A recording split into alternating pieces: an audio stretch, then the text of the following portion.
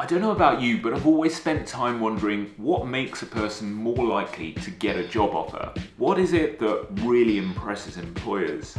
I decided to put this question to two recruitment experts. Lindsey Rowe, Chief of Staff, COO, and Head of People and Programs at global software specialist SAP, and Michelle Ruddle, Recruitment Marketing Manager at leading international law firm Hogan Lovells. I started by asking Lindsey what kind of candidates impress her the most, and why. Ones that do their research. And that's not just for graduates, that's just anybody. I think if you're going to engage with an organisation or just a person in general, if you're going to have a meeting or an interview, do your research. It's really important to have that credibility and to build the rapport. So research for me is crucial. Okay, so Lindsey identifies research as a key component to building a connection to an employer. And to help us understand why, let's play a game. I want you to think of a time you felt great meeting a new person. I want you to reflect on what they did to make you feel that way. Was it that they were funny? Did they give you undivided attention? Did they make you feel accepted?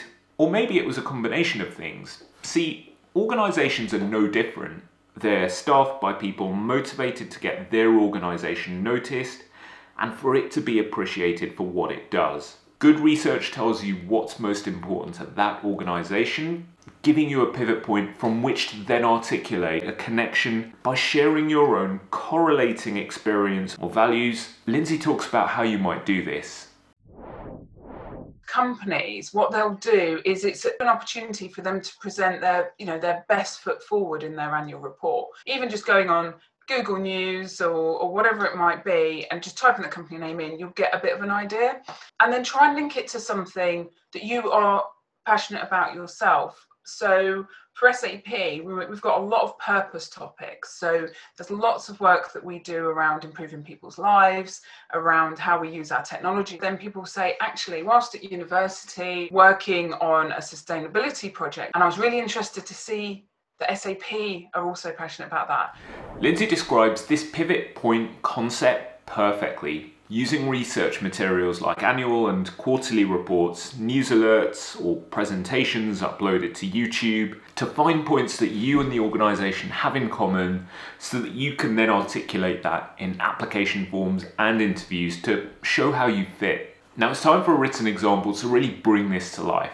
Let's say you catch a talk by an engineering firm on YouTube where they talk about reducing congestion in New York subway. This could potentially lead to building a connection like this.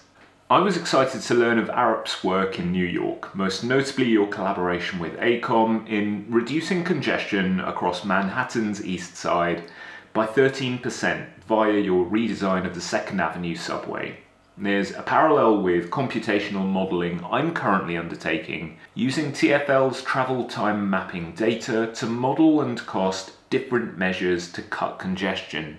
You see how it works, right? First you're acknowledging something they're publicly showing off and proud of themselves, rightly so, and you're weaving yourself into that narrative by articulating your value in that context. Now you might be thinking, well Raj, what if I can't find anything to connect to?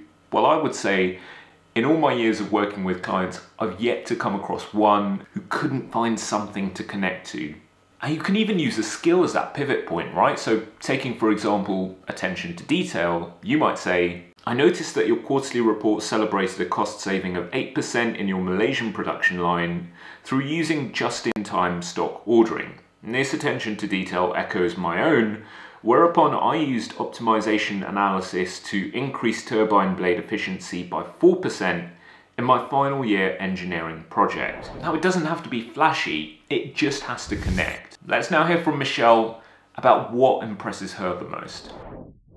We really want to see candidates who are very interested in the firm, and that interest comes from, I guess, a history of getting to know us as an organisation, and that is through looking at different sources, talking to different people. You can find out, any students at UCL who may have done a VAC scheme with us, or maybe they've seen us on campus, chat to those people, because they will also be able to give you some quite honest views, and then you can hopefully weave that into your preparation, not just picking up the newspaper or looking at something virtually on the day of an assessment or an interview and just thinking, okay, yes, Hogan Lovells done X, Y, Z, I'm going to talk about that during my interview. So having that sincerity, which I think comes from solid research about the organisation. Solid research builds credibility, and I couldn't agree more with Michelle. And referencing conversations you've had with people in that organisation is perhaps the most powerful type of research.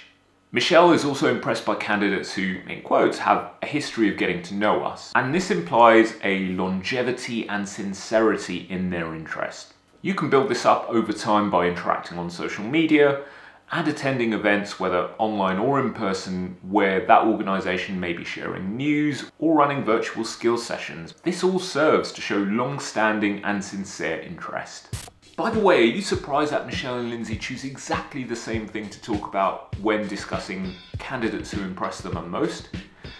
I'm not. We are a social species, and we connect through things that we have in common. And this matters in recruitment the same way it matters in any other type of relationship. Enormous thanks to both Michelle and Lindsey for sharing their expertise on a topic that I think we're all curious about, right? If you'd like to comment on anything you've heard, I'd love to see that in the comment section down below. And if you'd like a question that you have around careers to feature in a future Q&A episode, then definitely email me at careers.marketing@ucl.ac.uk. That's it from me for this week. I'll see you next time.